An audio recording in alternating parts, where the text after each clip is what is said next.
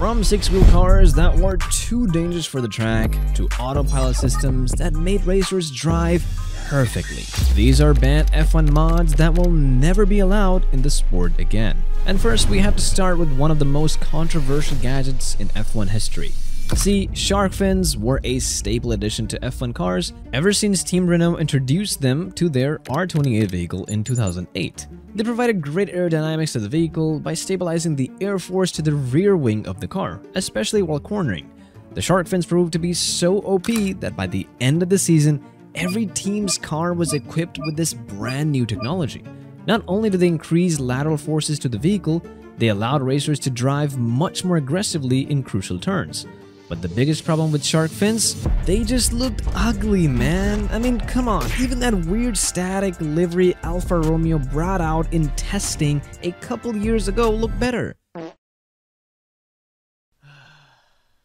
That's why in 2011, the FIA banned the use of shark fins for aesthetic purposes. But 5 years later, in 2016, the FIA accidentally made them legal again.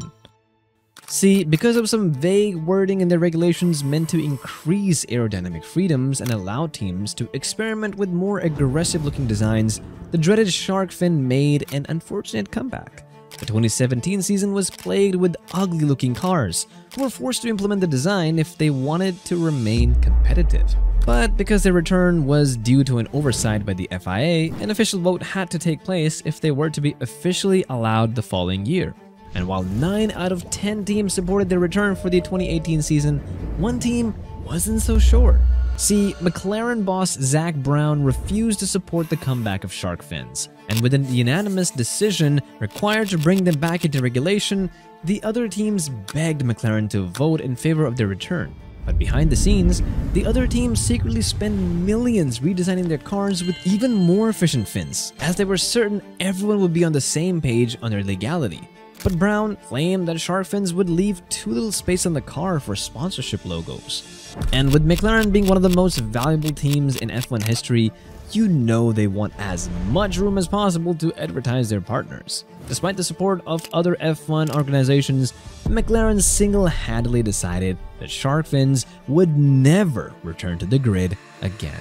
But this decision could have been made out of pure pettiness, because 20 years earlier, Team McLaren was the victim of other teams conspiring together to ban a brand new gadget McLaren spent millions of dollars on.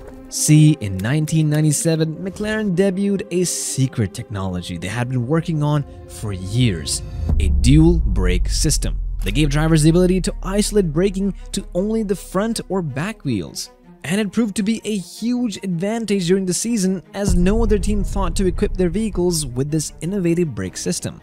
But after spectators started noticing suspicious activity from Team McLaren during corners, it was only a matter of time before other teams found out about this unique advantage. See, a regular F1 driver would never apply the brakes while turning into a corner, but the McLaren drivers, they were lapping way faster on every single lap. Eventually, teams started noticing that McLaren cars had their brakes active during turns, which prompted them to investigate the matter further. After discovering the additional braking system, every other team in F1 pressured the FIA to make it illegal, as they said it provided McLaren with an unfair advantage. And they were kind of right, as McLaren dominated the competition that year, winning several Grand Prix thanks to their one-of-a-kind mod. The most obvious was the opening race of the 1998 season, when McLaren drivers Mika Hakkinen and driver Coulthard lapped the entire competition during the Melbourne GP. So before the next race, the FIA was forced to step in, officially banning dual brake systems from all vehicles. But not every banned modification provided an unfair advantage. Some were simply too dangerous to allow on the grid, like the Tyrrell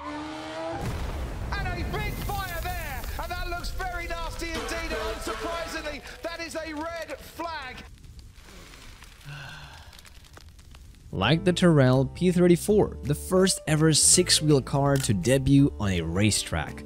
See, Tyrrell came up with this genius strategy to fit 2 additional wheels on the front sides of their vehicles. These extra wheels gave the car more traction, improved handling, and better aerodynamics due to their smaller size, which allowed for much tighter turns. And at first, Team Tyrrell saw major success with one-of-a-kind design, even winning the 1976 Swedish Grand Prix, much to the surprise of F1 fans. But everything went downhill after that, because the very next year, the FIA lowered the minimum weight requirements for their cars by almost 200 pounds. Suddenly, the newly designed P34 became one of the heaviest vehicles on the track. And because most teams wanted their cars to be as light as possible, the small advantages gained by adding 2 extra wheels became completely irrelevant. The P34 was so slow that it failed to pick up a single win in the 1977 season. But other teams, they were already experimenting with lighter weight 6-wheel designs, like Ferrari and Williams, who are 2 of the most dominant teams in all of F1 history. But even they were unable to make the design work, as their cars failed even harder than the P34.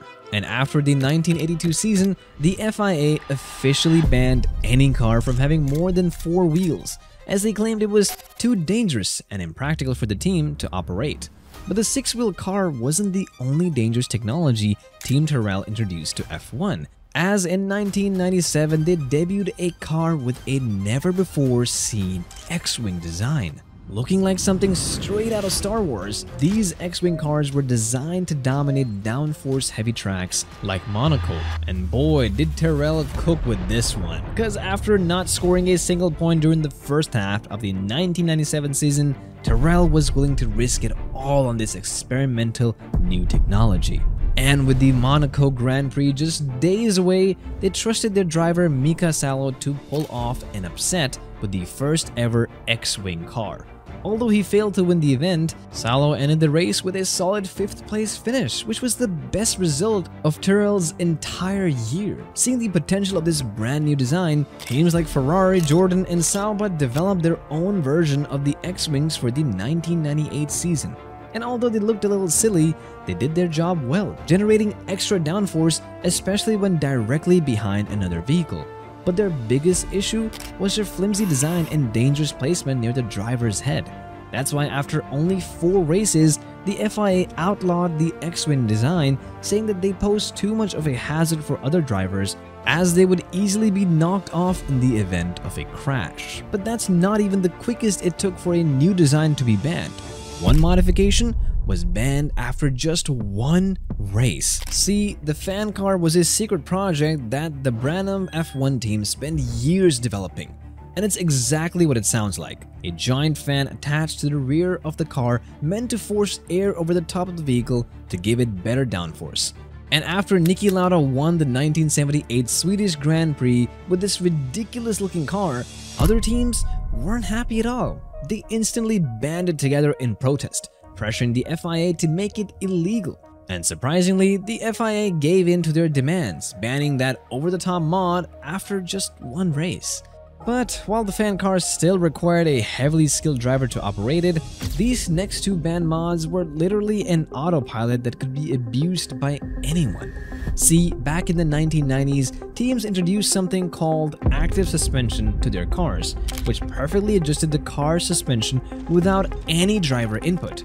And there was one team that was very successful while using this autopilot system. See, the Williams F1 team was a powerhouse back in the 1990s, and with their active suspension system, they were able to win 2 Constructors' Championships back-to-back in 1992 and 1993.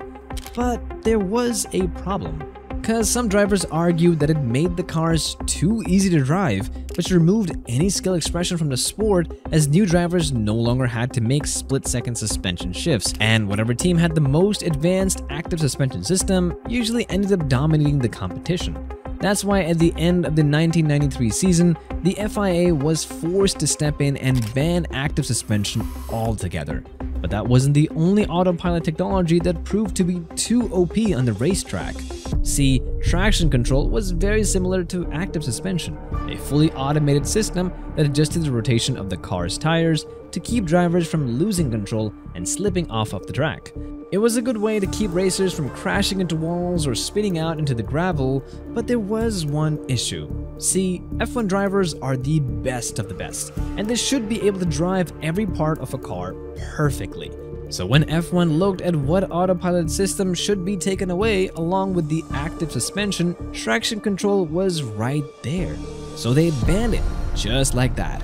But there was one team that was accused of illegally keeping the system in their vehicles and continuing to use it long after it was banned.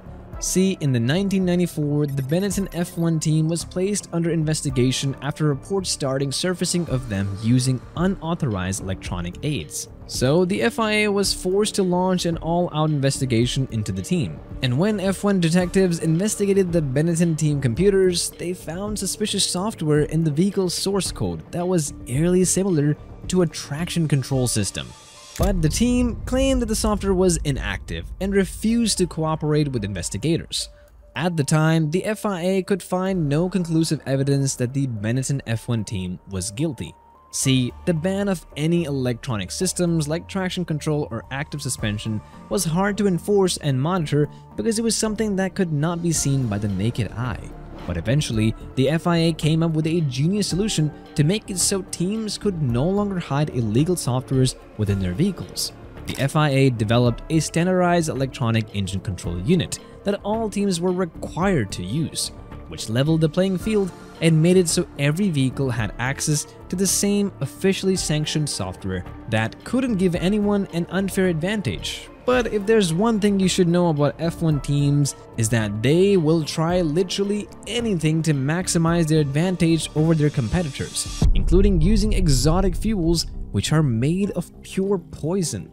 See, in 1980, teams were experimenting with more efficient fuels than simple gasoline, like Honda and Shell, who worked together to create a fuel mixture that contained almost pure toluene. And cause I know you're not a scientist, let me break it down for you.